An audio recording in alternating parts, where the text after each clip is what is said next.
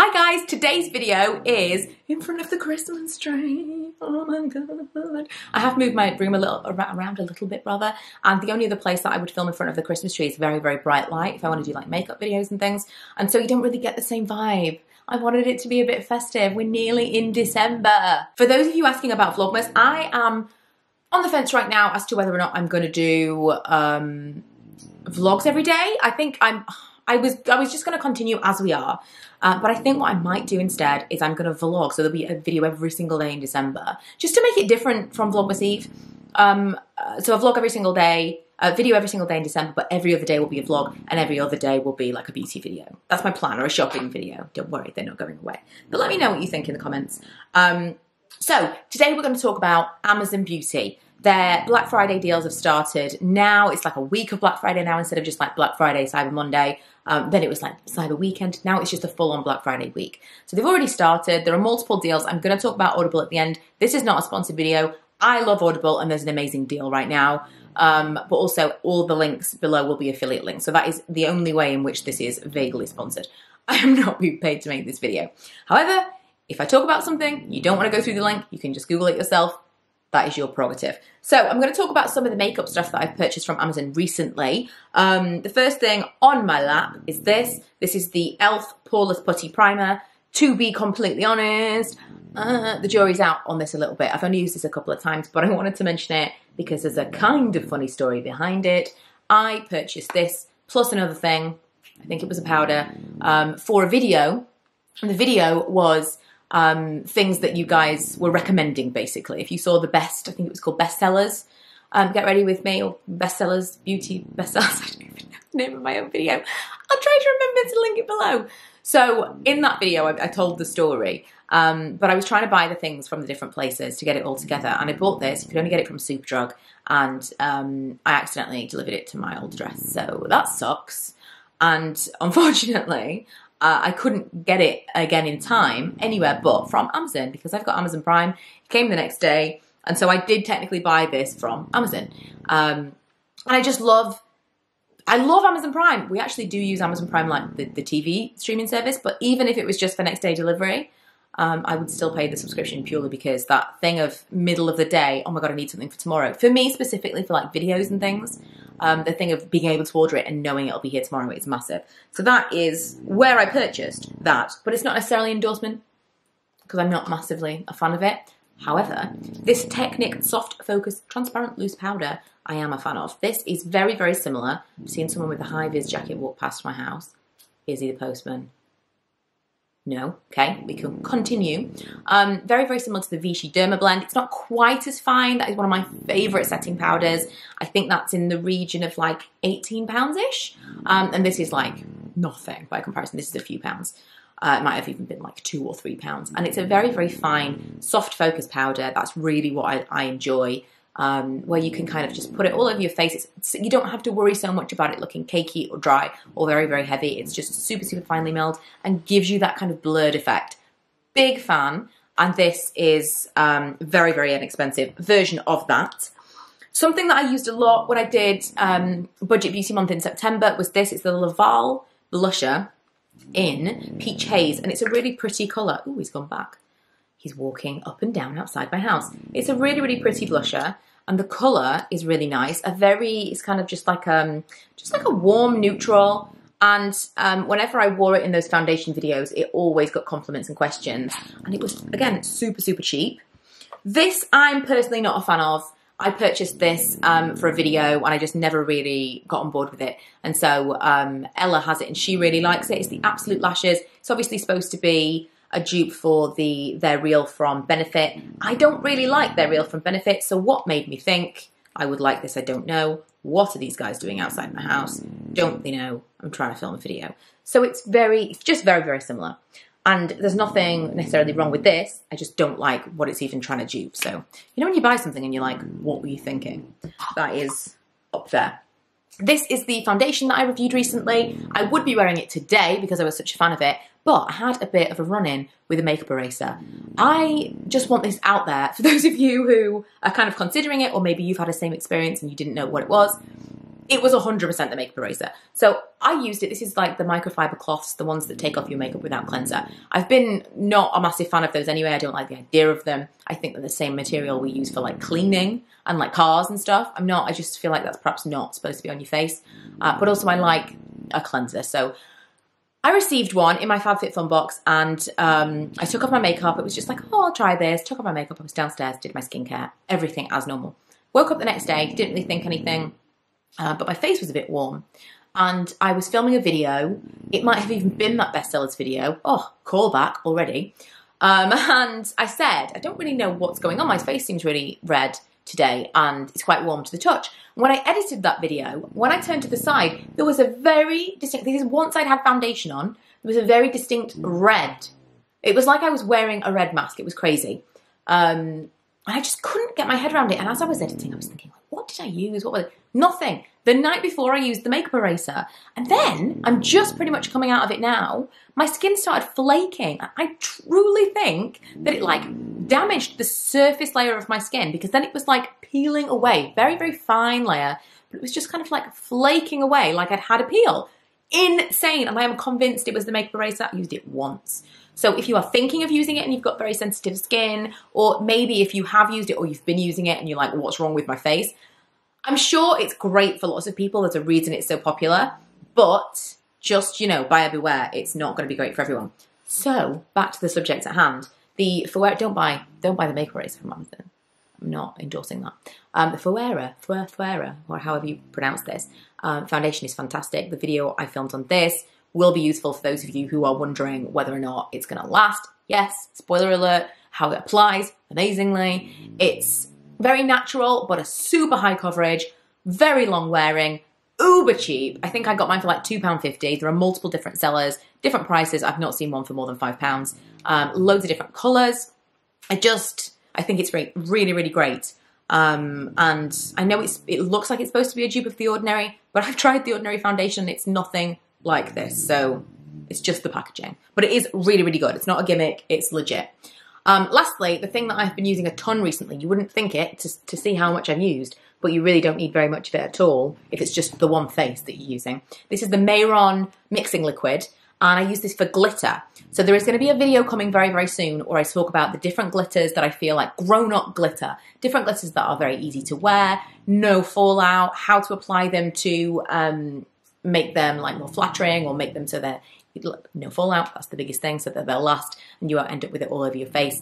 And this has been a massive game changer in that any kind of glitter product, I'll dip my brush in this and then I put it on my cotton pad, which I'll show you because it's not a real one, just to kind of get any excess liquid off there. And then I mix it into whatever it is, if it's a pigment, if it's a loose glitter, if it is, it could be a gel, I don't care what the formula is, that brush is going in this first because I am now convinced that this is the secret to the universe when it comes to glitter, not ending up all over your face. So stay tuned for that video, but in the meantime, if you can't wait, this is a really, really good buy.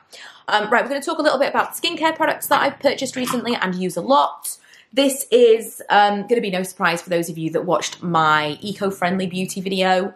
I did a video specifically on that because my kind of message of the video, let's say, was we can all make small changes. Let's not hold everyone to like the standard of 100%. If everyone makes small changes, it does make a difference overall. They do all add up. As Tesco say, every little helps. But we're talking about Amazon. So it does make a massive difference if we all come together and make small changes that are easy to make. And so in that video, I was showing you the changes that I felt were not difficult. They didn't really take anything away from my life.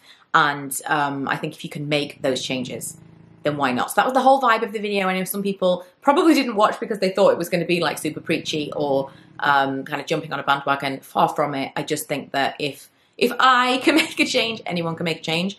Funny story.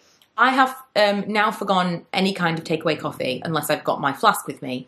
And yesterday I went to get my Costa and I'd taken my special flask. I put it around here somewhere. Taken my thing with me. I was very excited when I got my Costa, and I said before anything else, because previously when I've told them I've got my own cup, I've given them my order and told them, and they said you need to tell us at the beginning because it's a cheaper drink, which I didn't know, but whatever. So from now on, I always say I've got my own cup. That's how I start my order, and then I tell them what my order is, and I get there. They ask for the cup, they fill it up. On this occasion, I handed over my cup and the guy that was serving at the till turned around, I can see everything, turned around to the person who was making the coffee and said, oh, that's a reusable one. And I saw him decant it from the disposable cup into my reusable cup and toss the disposable cup in the bin. Now, I am not whiter than white when it comes to these things. You know, I still do things that I shouldn't do. There's plenty of single-use waste that I use that I shouldn't be using. That's not the point. If you're making these small changes, if you're really trying in these small arenas, it just kind of blew my mind. I'm like, what is the point? What is the point? I just, you know, I hope that's not actually their policy. But I kind of wanted to mention that because it's on topic. So back to skincare and things that I've purchased from Amazon. First of all, I've promised this video and it is coming. I promise. But I want to try a different razor first and I haven't actually gotten around to doing that. So this is what is this called? I don't remember what this is called. It was like so on the tip of my tongue for so long and I haven't told anyone about it for months. And now I can't remember what it's called. It's like an old-fashioned razor. Safety razor? Safety razor. It's an old-fashioned razor. Basically, you have individual razor blades, which you can get them in like massive packs. I just have this right now as like to show you. Individual razor blades that are like in wax paper. You can unscrew this. I showed you in like a close-up in that video, but you unscrew this. Or there's butterfly. There's various different ways of doing it. And then you have the razor blade in there. It's the closest shave I've ever got. I get no kinds of razor burn. It does take a little minute to like get used to it. You might nick yourself, but you know, if you nick yourself with a regular razor, it's the same thing. It's no more dangerous, providing you are careful when you put the blade in the razor. Beyond that, it's not as difficult as it may seem, and you are using a lot less single-use plastic. So that is one of the things that I talked about in that video, and that I have been purchasing from Amazon. The blades, I bought a big one of the blades now, and I'm going to be purchasing another butterfly, one where you like twist the thing up and it opens, a different kind of razor. I'm going to be reviewing that in the new year for you. Something that I replaced, I know we're getting off topic and now it's eco-friendly, but this is relevant to why I use these things. Something I replaced my eye patches with, and I do still have some, and I'm still going to use them up because I might as well use them if I've got them. It's not like I can uncreate them. But I do still have some eye patches that I'll use kind of like occasionally, special occasions. But day to day, if I am feeling puffy and I want to kind of brighten up my eyes and make them feel a little bit more awake, then I'll use this. So it's very, very cold. It's a jade roller. Oh my goodness, I have a bruise here because I was moving some stuff around and this picture right here was falling and I caught it with my face right on my cheekbone, and just even the tiniest touch, it's so sensitive. Thankfully, it's not a visible bruise, but whew, ouch. Anyway, so I'll do the other side. So I'll roll it over my eyes and it just kind of cools the whole area, depuffs. It's also great for lymphatic drainage, so just generally facial massage is a really nice idea. But this particularly did take the place of those kind of masks, especially after a night out. You've got Christmas parties coming up. It's really, really nice the next day to kind of like do this, use a facial oil, just kind of feel like more yourself again. So I really, really like that. You can get them for, again, super, super cheap on Amazon. I bought a couple of sets of these. Lots of people have asked specifically which ones I've got, so I will, again, leave the link below, or they'll be in that landing page that I mentioned. They look a bit scruffy, but they've been washed and they're not. You know, it's like flannels. Sometimes they get stained. It's not really a big deal. But I throw them in the washing machine. The weirdest thing is they all went pink when I washed them. It's so strange. They weren't in with anything pink, and I feel like they get pinker every time I wash them. I don't understand why that is, but they do. But they work really well, and once you've started washing them, they get softer and softer. One side is a bit velvety, which I know some people have a problem with, but I don't. And then the other side is cottony. The velvety side kind of retains the liquid a little bit better, so if you've got something that's like a lot that you want to use, a micellar water or something, then it's good. If you've got something else that you want to be absorbed less, it's good on the cotton side. But I use these every single day. And the last thing, which eventually I did come around to using quite frequently, and that is this silicone face mask. It is insane. I realised that I was a complete fiend when it came to sheet masks, single-use everything. In that instance is terrible. The packaging, the actual thing itself, you can get biodegradable ones, most of them aren't. But it's basically like baby wipes. If we're trying to reduce our use of like face wipes, baby wipes, that kind of thing, then face masks are exactly the same material. Again, you can get biodegradable versions of these things, but even the packaging that it comes in, that's unlikely to be recyclable or widely recyclable. Again, I'm not preaching. I do loads of things that are like against all of this, but I'm just saying if you care to make small changes, then that is a really easy one to make. I now put serums and stuff, like my regular face care, really, my regular skincare, and I'll put a serum on my face, and then I put this on. I don't want to put it on right now because I'm testing this foundation. I don't want to ruin it, but I like put it on my face. The reason that at first I was like, oh, this is not great, is because these would pull really, really hard on my ears. Like they would really, it was really uncomfortable. It's made for a smaller face than mine. But eventually, like I would just like sit and stretch it, and eventually it managed to stretch. I think at one point I put it on my face, and I had like a bun in the back of my hair, and I put this all the way around the back of the bun, and the other one all the way around, so it was really, really, really stretched out. And eventually I stretched it to a point where it was comfortable. But I mean, you know, it's pretty stretchy.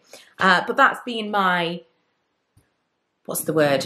Equivalent, my alternative, my replacement for face masks. So that's everything that I bought from Amazon beauty wise recently that I can think of. I was just kind of looking through thinking, oh, that was that.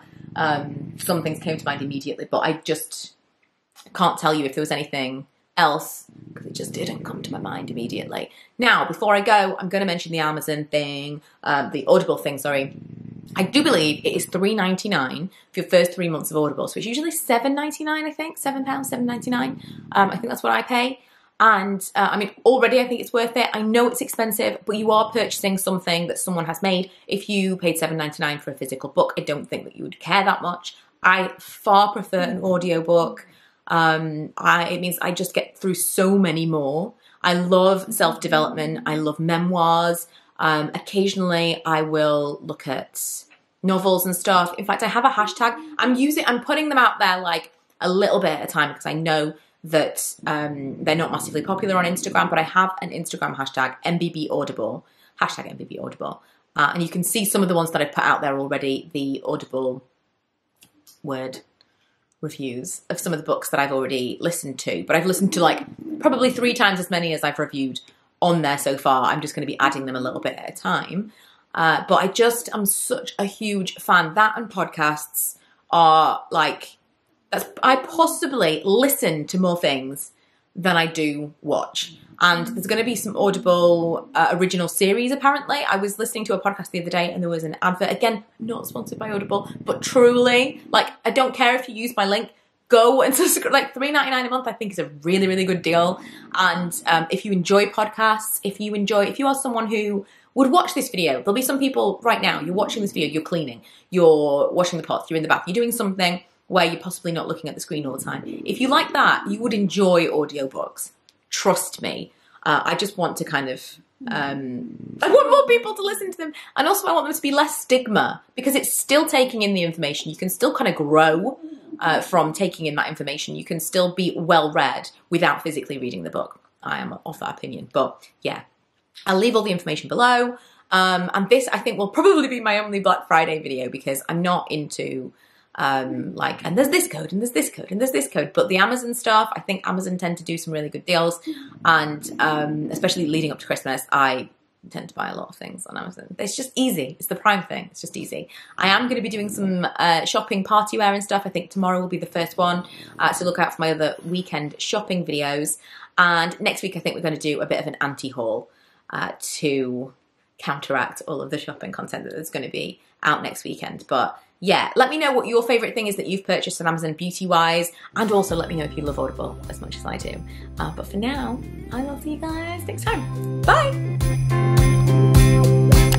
Well, I've got news for you.